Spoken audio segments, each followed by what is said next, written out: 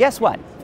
The Honda Civic Type R is coming to America. Yes, it is true. John Mendel, the company's executive vice president, confirmed this little bit of news earlier today at their press conference right here at the New York Auto Show.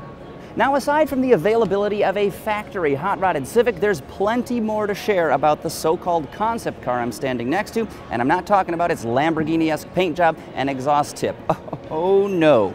For starters, the upcoming 10th generation model is all new from hood to hatch. It's got a longer wheelbase, is lower to the ground, and has a wider stance. Its body was even crafted in Honda's Los Angeles design studio. Overall, the car should be more refined, stylish, and dynamic than ever.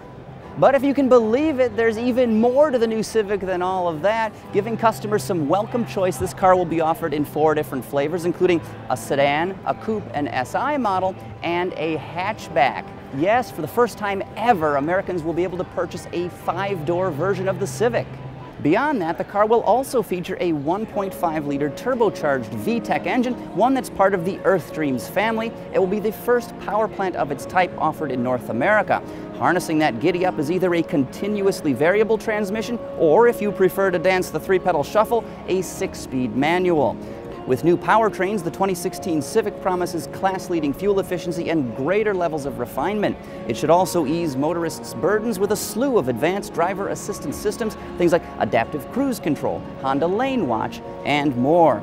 You know, it feels like Honda has been asleep for a while now, coasting along on momentum it built up years ago. But with a pipeline filled with new products, the company is once again firing on all cylinders. Without a doubt, this new Civic is one of the most important vehicles they've introduced in years, and the 10th generation model is set to go on sale in the US this fall.